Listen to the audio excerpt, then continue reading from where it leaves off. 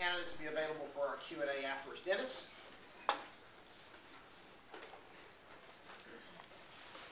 Thank you very much. This is a great setting and a great turnout. This is quite special. I'm an architect. I live in McLean, Virginia. I've lived there for 20 years. As was mentioned before, I'm a special needs parent, and I'm not going to go through all the information, the sort of bio information. That some of it's on the sheets that I handed out. Some of it's on the website. I actually want to talk about some things that I've not had a chance to talk to publicly, but I have done one-on-one because they're really the heart of why I'm running in this race. But we'll talk a little bit about my time here in McLean. As was mentioned before, when my boys were born 14 years ago, I decided I wanted to be a stay-at-home dad and put together this 3-year plan to stay home. But a couple months after I started in, we discovered one of my sons had some serious health issues and significant developmental delays. And overnight, my wife and I became special needs parents. The 3-year plan stretched out to 11 years. And in that 11 years, I learned that the word advocacy is just a nicer way of saying to fight. Because we had to fight for my son medically, we had to fight for my son's education, and we're still fighting for his future today. In 2005, I took the fight for my son to the Department of Education and to Capitol Hill. I discovered that there was a 23-year law that was hurting my son. So I went and had an appointment with a Republican appointee at the Department of Education. We spoke, and after about an hour, he asked his chief of staff to leave the room so he could talk to me alone. So she left, the door closed, and he turned to me and said, "Look, first of all, you're right. This law is hurting your son. And I know what you're going to do, and I'm here to tell you, you're going to fail." He knew I was going to go to Congress as a single parent and try to do something about this law. But he said, "I want to help you any way I can."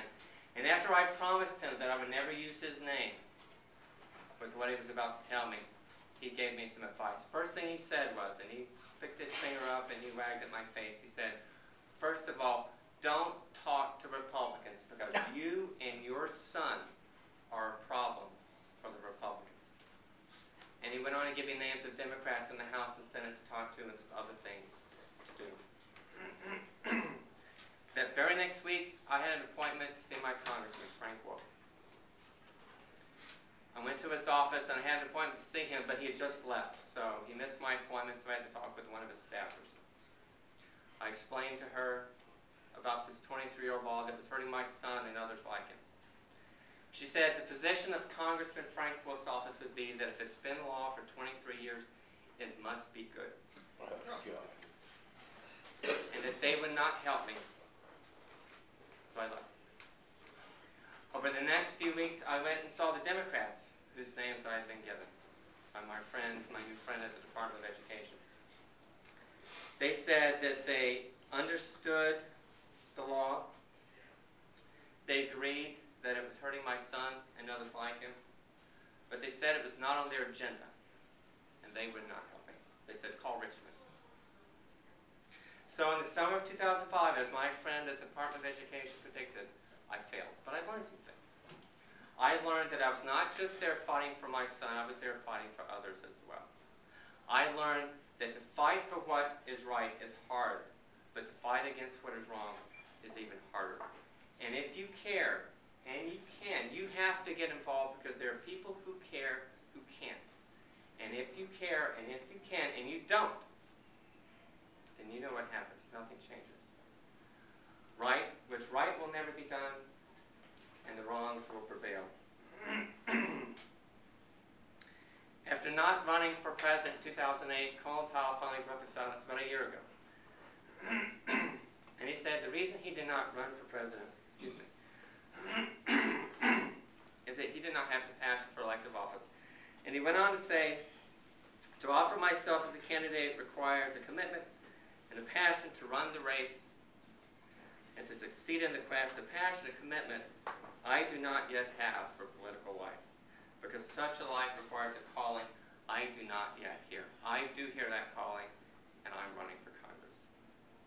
I feel passionately that we are at a moment in time that marks the beginning of a dramatic transformation in our country.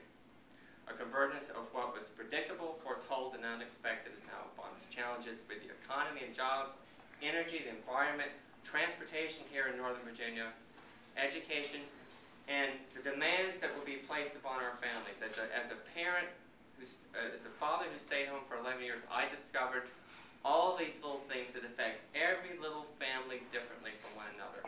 And it's the legacy of legislation from over the years that no one is aware of at all that affects people in unintended ways. To address all these issues, it's going to require a new understanding, new ideas, and certainly new leadership in Congress, because Washington's mentality of winning and losing is going to fail us in addressing these challenges. What I want to take to Washington is the creative, solution-focused thinking, problem-solving ability, vision, and leadership that I have as an architect of the problems we face today and in our future. Now I want to spend a few minutes, as I conclude, talking about something, and I just penned these words this weekend. And it's usually the question that's the 800-pound gorilla in the room. Why do you want to run against Frank Wolf? He's been there 30 years. He's repelled every challenger who's come up against him. Why do you want to do this? And there's 3 reasons. First, to live in a democracy requires that both sides be present and be heard. With a Republican incumbent, it falls to us and all of you as Democrats to fulfill the responsibility of democracy. We cannot step away from that responsibility or we turn our backs on the very foundation of our country. Secondly, if you're not in the game, you're just not in the race. You're out of hope for bringing to the country what it desperately needs, and that is leaders who will step up to the plate and tackle the most difficult problems. And third, most voters have written off Washington as being able to solve our problems and make their lives better. Indeed, they see Washington as the epicenter of the problem. Someone, someday, will come and be the voice for so many who have given up on Washington. I want it to be a Democrat. I know it can be a Democrat. It should be a Democrat. And I want the many people who look at Washington with disdain today to say, finally, someone is here in Congress who gets it, who understands, and can make change really happen. And that person has to step up and really lead the change that this country needs. Frank Wolf has mastered the art of politics, but he has advocated the responsibility of leadership. His slogan for his re-election campaign this year is Wolf Works, and he lists all of these accomplishments that he's done in 30 years. And you would expect someone who's been in office for 30 years to be able to list a few, but only a few they are. If you look at them, he goes county by county, sort of area by area. And his record can be challenged, and that's what I want to do. There's a Republican state senator up in Massachusetts, where I lived for 9 years, who dared to step up to the challenge for the seat held by the late Ted Kennedy. He dared to get in the game and carry the responsibility that democracy requires. And regardless of the election tomorrow, he's changed the political face of his state, and for the short term, for the nation. But we in the 10th Congressional District can learn a few things from our Republican foes. That there are certain steps necessary for success and to fulfill our role in a democracy. 1 is step up to the challenge, 2 is get in the game, and 3 is give nothing away. Please join me, get on board, and let's take it to Frank Wolf. Thank you very much.